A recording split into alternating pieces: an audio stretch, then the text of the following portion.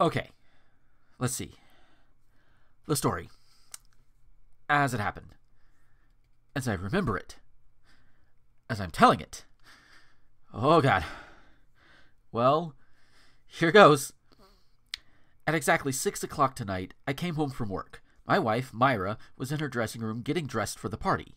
I got a bottle of champagne from the refrigerator and headed upstairs. Rosita, the Spanish cook, was in the kitchen with Ramona, her Spanish sister, and Romero, her Spanish son.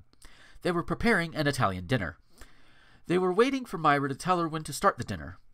As I climbed the stairs, I said to myself, it's my 10th wedding anniversary, and I can't believe I still love my wife so much. Myra is putting on the perfume I bought her for Christmas. I purposefully buy it because it drives me crazy. I tapped on her door. Tap, tap, tap. She opens it. I hand her a glass of champagne. I make a toast. To the most beautiful wife a man ever had for 10 years. She says, to the best man in the best 10 years a beautiful wife ever had. We drink. We kiss. We toast again. To the loveliest skin on the loveliest body that has never aged a day in 10 wonderful years. She toasts. To the gentlest hands that ever stroked the loveliest skin that has never aged in 10 wonderful years. We drink. We kiss.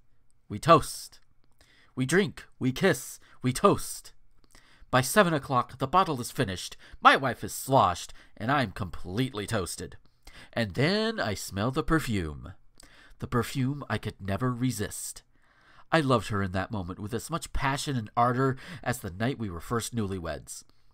I tell you this not with embarrassment, but with pride and joy for a love that grows stronger and more lasting as each new day passes. We lay there spent, naked in each other's arms, complete in our happiness. It's now 8 o'clock, and outside it's grown dark. Suddenly, there's a gentle knock on the door. Knock, knock, knock. The door opens, and a strange young man looks down at us with a knife in his hands. Myra screams.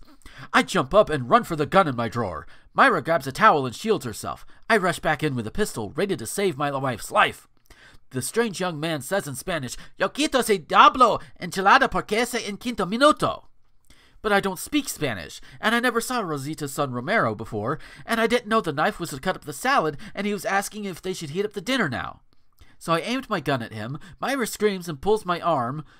The gun goes off and shoots me in the earlobe. Rosita's son Romero runs downstairs and tells Rosita and Ramona, Mamacita, mira que paso el hombre baco allá, el hombre que loco que bang bang. The crazy man took a shot at him.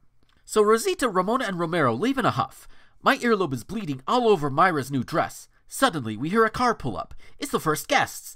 Myra grabs a bathrobe and runs downstairs to stop Rosita, Ramona, and Romero, otherwise we'll have no dinner. But they drive off in their Alfa Romeo. I look out the window, but it's dark, and I think someone is stealing my beautiful old Mercedes, so I take another shot at them. Myra runs down to the basement where we keep the cedar chest. She's looking for the dress she wore last night for Bonds for Israel.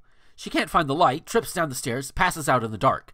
I run downstairs looking for Myra, notice the basement door is open, and afraid the strange-looking kid is coming back, so I lock the door, not knowing that Myra is still down there. Then I run upstairs to take some aspirin because my earlobe is killing me from the hole in it.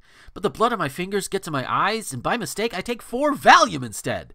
I hear the guests downstairs, and I want to tell them to look for Myra, but suddenly, I can't talk from the Valium, and I'm bleeding on the white rug.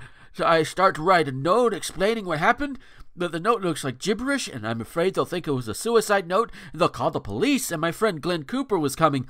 It would be very bad for his campaign to get mixed up with a suicide, so I tore up the note and flushed it down the toilet just as they walked into my room.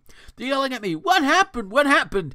And before I could tell them what happened, I passed out on the bed, and that's the whole goddamn story. As sure as my name is Charlie Brock.